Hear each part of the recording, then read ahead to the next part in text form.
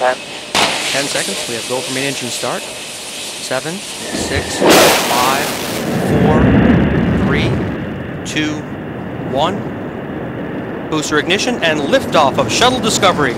Combate Kudasai. Best of luck to the International Space Station's newest laboratory. Houston, Discovery, roll program. Roger, roll, Discovery. Houston now controlling the flight of Discovery, a man-made rising sun on behalf of Japan. Discovery on the proper alignment, heads down, wings level for the 8.5-minute ride to orbit. 4.5 million pounds of hardware and humans taking aim on the International Space Station.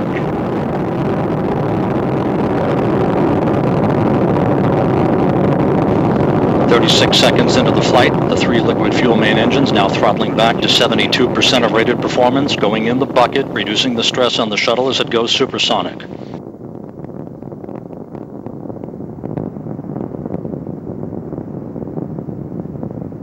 Discovery already 5 miles in altitude, 8.5 miles downrange, traveling almost 1,000 miles an hour. Discovery Houston, go with throttle up.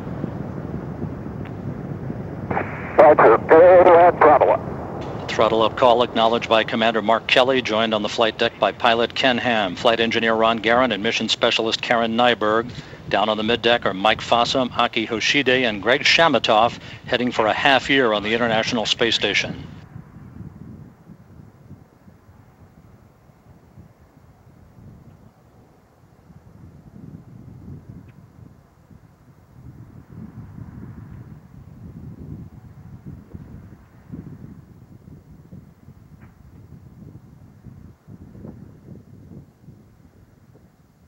One minute 45 seconds into the flight. Discovery 22 miles in altitude, 23 miles downrange, standing by for solid rocket booster separation.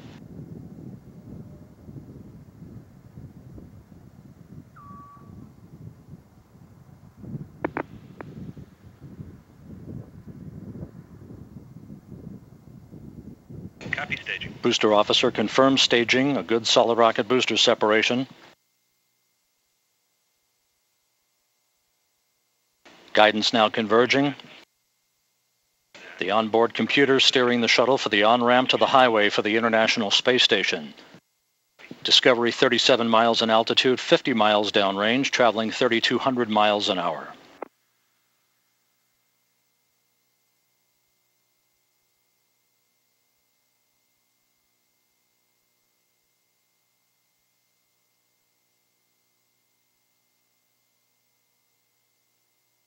The orbital maneuvering system engines have ignited, providing Discovery with a burst of power for the next 2 minutes 15 seconds. Roger, two-engine Marone. That call from Mark Kelly, the first of a series of performance calls in the event of the loss of a main engine. However, all 3 main engines continue to perform normally, along with the auxiliary power units and the 3 power-producing fuel cells. Discovery flying on the singular power of its 3 liquid fuel main engines, draining 0.5 ton of fuel per second from the large fuel tank. Discovery 52 miles in altitude, 100 miles downrange, 3.5 minutes into the flight. We're coming up on the point of negative return, where the shuttle would be too far downrange, too high in altitude to return to the launch site in the event of an engine failure. All 3 main engines continue to function normally, however.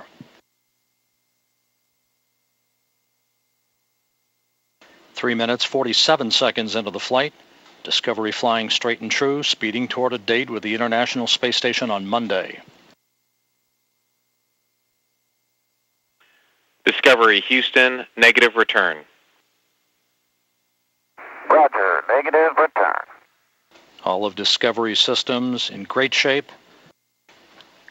4 minutes, 15 seconds into the flight. Discovery 62 miles in altitude, picking up speed, 170 miles downrange, traveling 5,300 miles an hour. The Environmental Systems Officer reports the activation of the flash evaporator system, providing cooling for Discovery's avionics and other systems until the time that the payload bay doors are open an hour and a half into the flight. 4 minutes, 40 seconds into the mission. All the main engines right down the money, in good shape, good performance, good auxiliary power units, good fuel cells. Discovery traveling 6,000 miles an hour, 66 miles in altitude, 230 miles downrange from the Kennedy Space Center.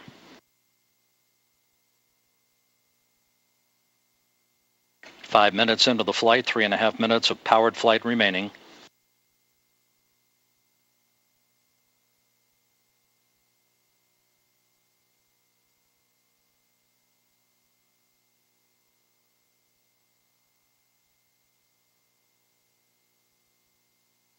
Very quiet here in the flight control room.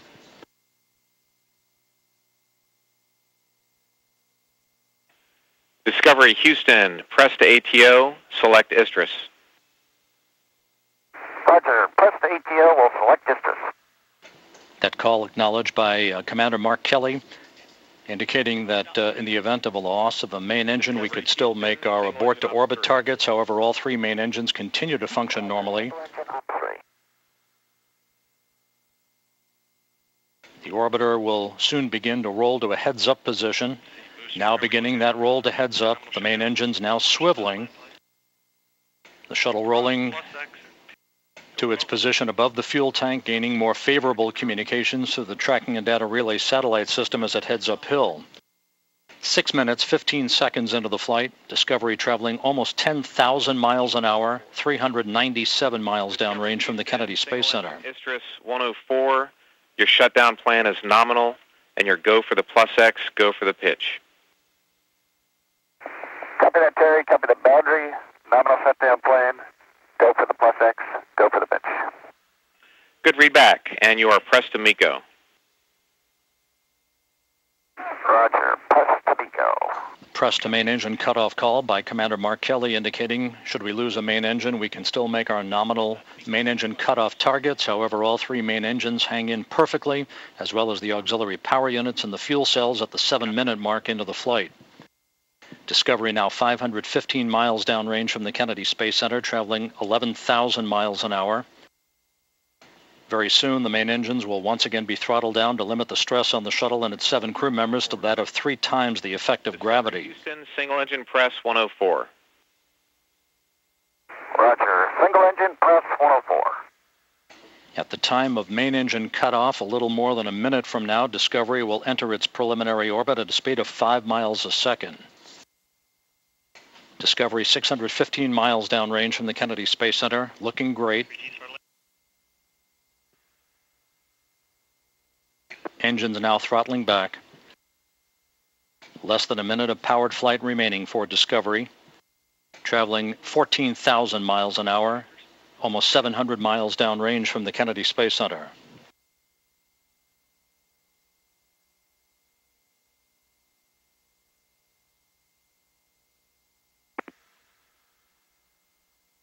Discovery passing 23,000 feet per second at the 8-minute mark into the flight. A flawless ascent so far for the orbiter.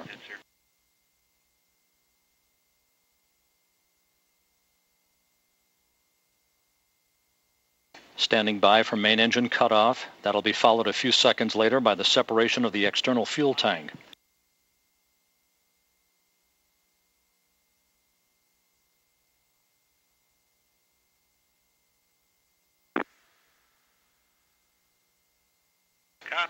Booster officer confirms main engine cutoff, standing by for external tank separation.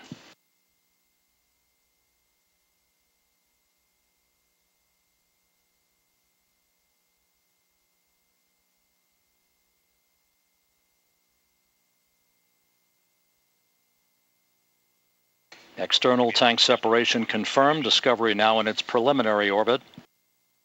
The centerpiece of Japanese space science, Kibo, completing the first leg of its journey to the International Space Station.